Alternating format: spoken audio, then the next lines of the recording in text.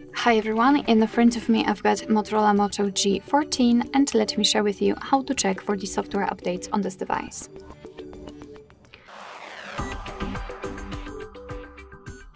So first things first, and the internet connection. Make sure that you've got one. You can use the Wi-Fi or mobile data, and then you can enter the settings.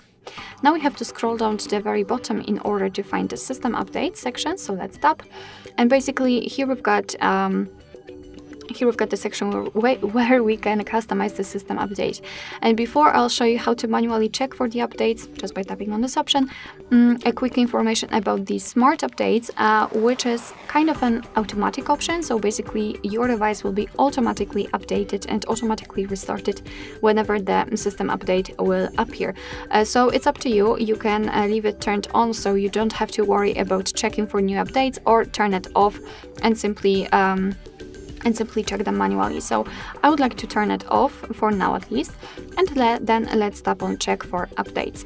And basically you've got two different scenarios which you can meet right here. The first one is kind of this one, because I believe my update has been downloaded and right now my device needs to be restarted in order to apply it. If not, you will have the button to simply tap on it, and I believe it will be check for updates, and your device will basically search for any updates and will show you information whether you can download new update or not.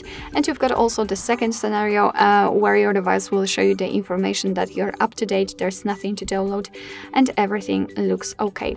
Of course, if you will have this smart updates turned on, you will be able to basically pick a restart time, which is the best for you. So probably at night when you're not using the device. So let me pick, for example, this one. That's okay.